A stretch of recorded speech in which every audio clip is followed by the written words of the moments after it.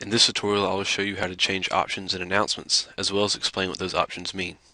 So if you click Announcements, you'll arrive at the main page for announcements, and you will see the default layout for the announcements. So let's click Options.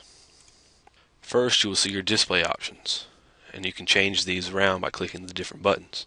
The default is the sortable table view, which you just saw.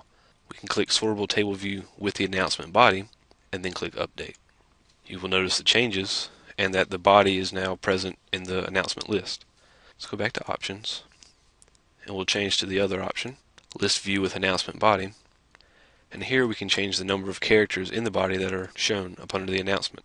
Click Update, and you'll see those changes. Let's go back to Options, and next is the RSS feed options. Remember, you have to make your announcements public when you create them if you want them to show up in your RSS feed.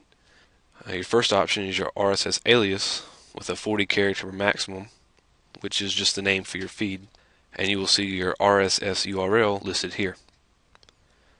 Next are your display limits, and the number of days in the past would be how far back to show your old announcements, and the number of announcements would be how many to display.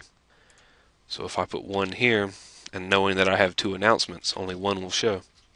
Click Update, and those changes have been made.